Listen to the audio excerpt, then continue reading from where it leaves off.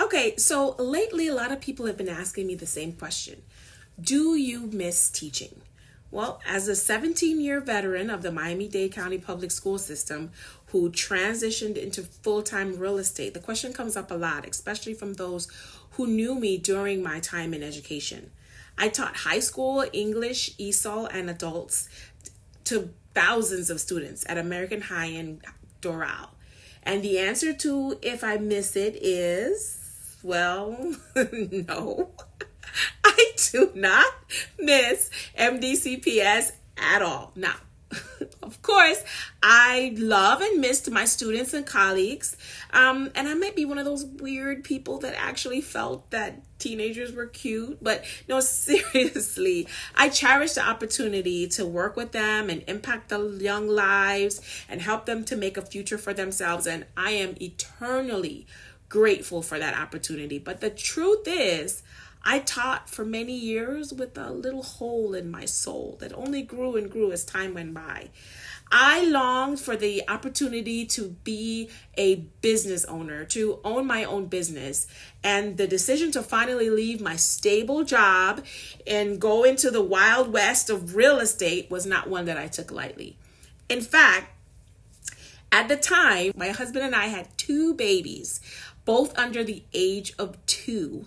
And to make matters even more interesting, it was in the middle of the pandemic. So social distancing and shutdowns, everything, everywhere, everything was uncertain.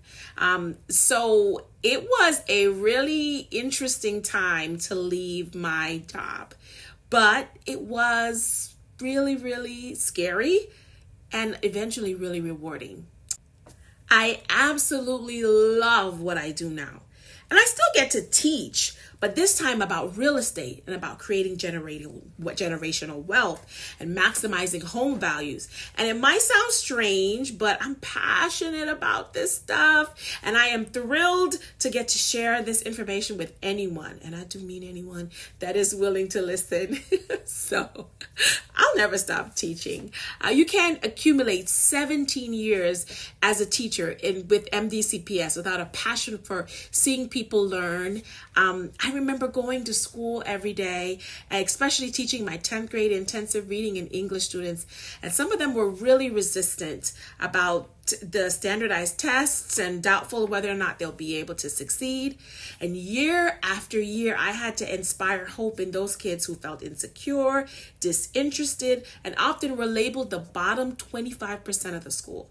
It was challenging, but also incredibly fulfilling to witness these now adults achieve success that they once doubted that they could have. Now, I have the privilege to teach about real estate and inspire people who once doubted that they could even own a home or be successful as homeowners. I aim to give some vigor to a new tribe of homeowners, real estate investors, and business owners in South Florida. And I want them to believe what might seem the impossible. Join me.